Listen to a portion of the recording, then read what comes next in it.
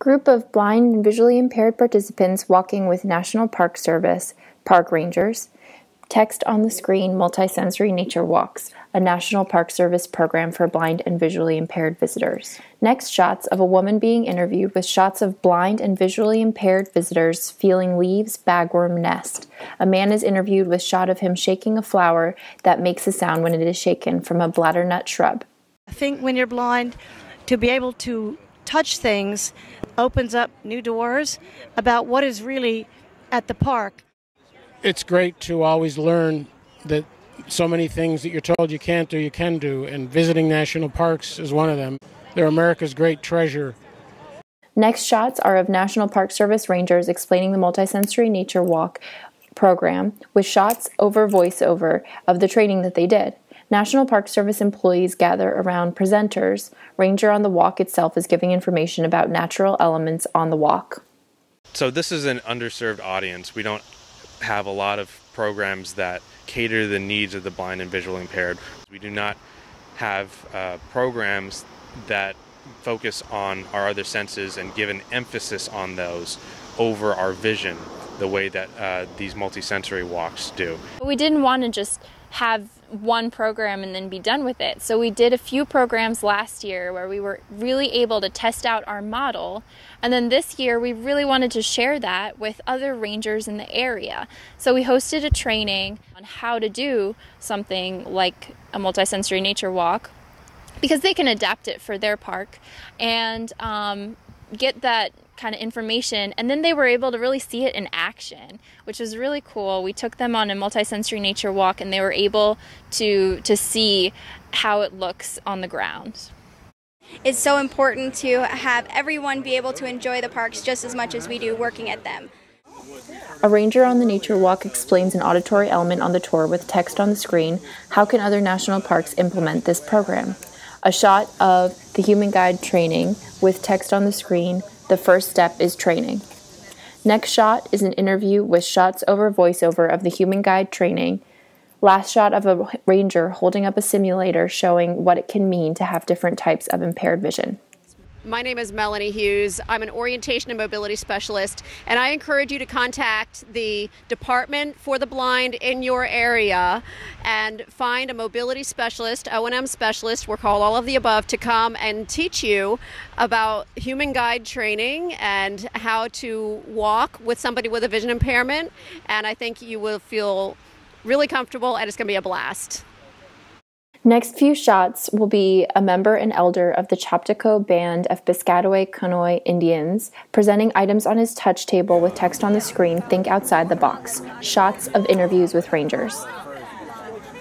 We all have different parks, as you know, historical, there's monuments or there's houses, there's natural, and we all have to kind of think of how we can adapt it to our own spots.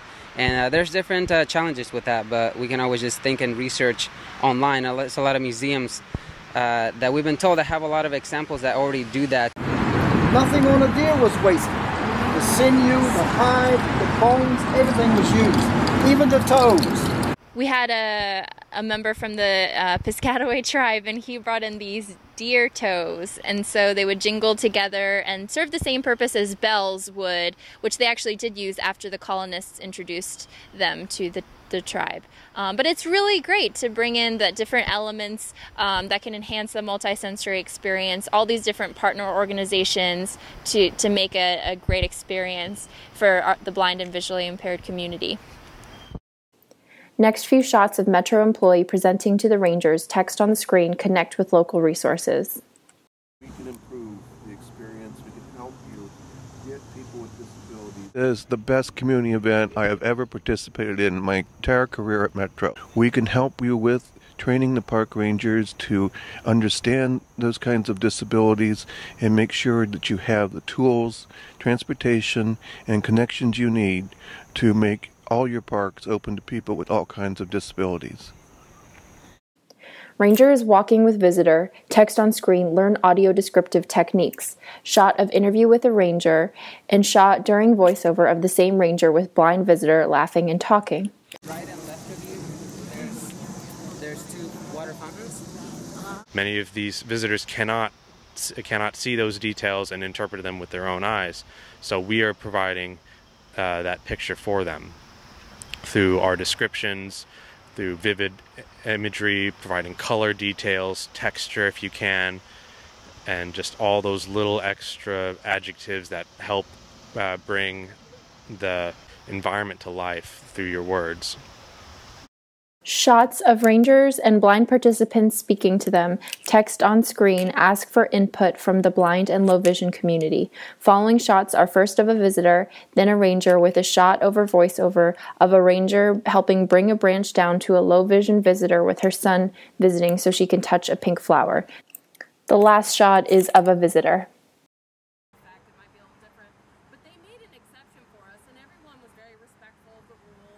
By getting input from the blind and low vision community, it helps create better tours, actually for the sighted public as well.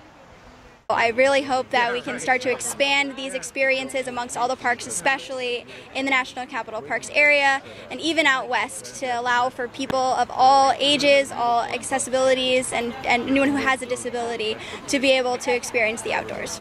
So this is a really good experience, and I felt like a sighted person. I got to feel textured, and so now I'm going to bring my sighted friend back here, and I'm definitely going to be able to show him around, and he's going to have a great time because I'm going to know all the different things now. Thanks, Park Service. Text on the screen. George Washington Memorial Parkway with the National Park Service arrowhead with a website nps.gov/GWMP.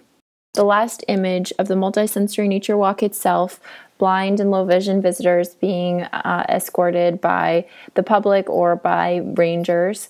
And the text on the screen is thank you to our community supporters, Virginia Department for the Blind and Visually Impaired, Washington Metropolitan Area Transit Authority, and the Chapteco Band of the Piscataway Conoy Indians. Thanks so much for watching.